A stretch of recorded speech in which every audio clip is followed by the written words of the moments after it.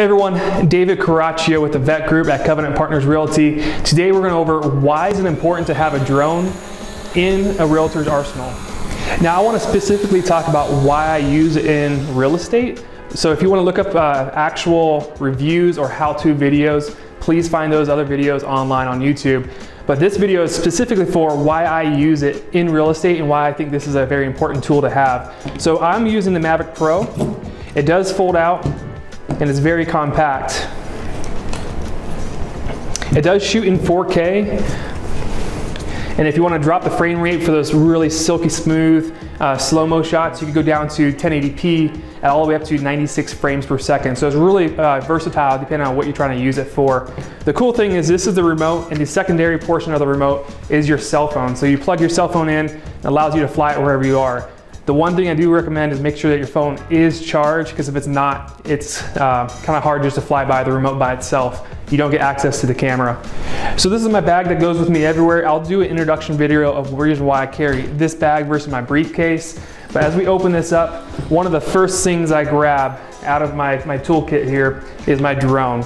Now there are larger drones, but the reason why I use this one, because it is small, compact, I could take it wherever I need to and be able to grab it unexpectedly, whether it be for buyers, sellers, or just randomly throughout the day. I always use this. I'm probably charging batteries once or twice every other day. So in order to operate this drone, this is all you need. These three parts, these three components. Now it's always nice to have extra batteries and a couple other filters and other like katana stabilizers that we use throughout the house.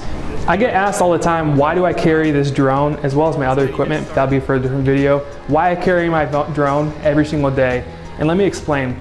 If it's raining outside and we're doing a property inspection, that inspector most likely won't get on top of the roof. If they don't have a drone, I do. So now they can actually fly close to those areas, get those close-in shots of the roof, and use that for the property inspection report. Those are critical pieces of information that the buyer needs to know. So being able to access this at any time is a benefit for our buyers.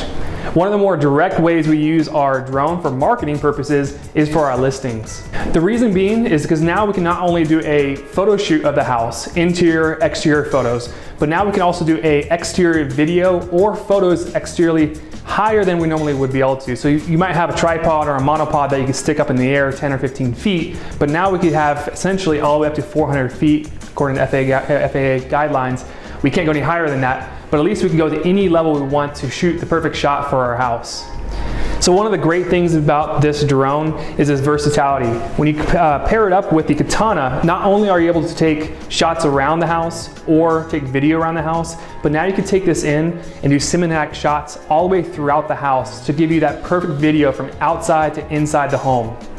By pairing photos, videos, and an excellent description, what you're going to create is a perfect marketing plan for any type of buyer looking in that neighborhood. Whether they'd like to read about the home, whether they'd like to see the home, or if they would rather watch a video of the house. They'll know exactly what the house looks like, and they're going to be more inclined to call that realtor to come view the home.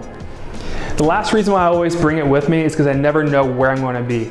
Now what I mean by that is if there's an event or there's a cool scene that I can capture at that one moment, I want to be able to pop my drone out and fly it and use it for later on. So a lot of times when I'm doing these videos, it might be in a certain neighborhood and there's local by a certain store or a certain shopping area. I want to have that footage ready, so when I go and put that house on the market, I already have all the other surrounding content available. So I've been taking a lot of time to not only shoot listings, but also shoot around the neighborhood around. So I'm always prepared for the next listing. So there's a couple pointers that I have when shooting a video for your drone. The first thing I like to do is go over the house itself, pull it back on point of interest to the desired location or the desired distance at the desired angle towards the house, and then just let it do the full 360. From there you can pull segments from that and plug it into your video. Second, I like to do the pull back view. So I'm actually going as close as I can to that front door. I'm just yanking on the two controls to pull up and back as fast as I can to give that dramatic height effect. The other one I like to do is a pan shot. So I start from either the left or on the right side, and you can reverse the video if you want, and just come slowly across. It's a very cinematic look, showing the entire front of the house.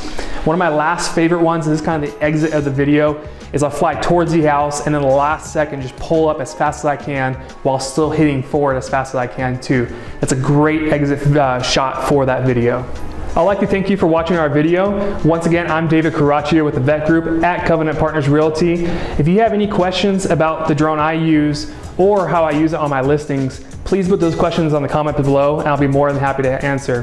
When you're ready to list your home, please contact me at 210-771-1658 and I'll see you next time.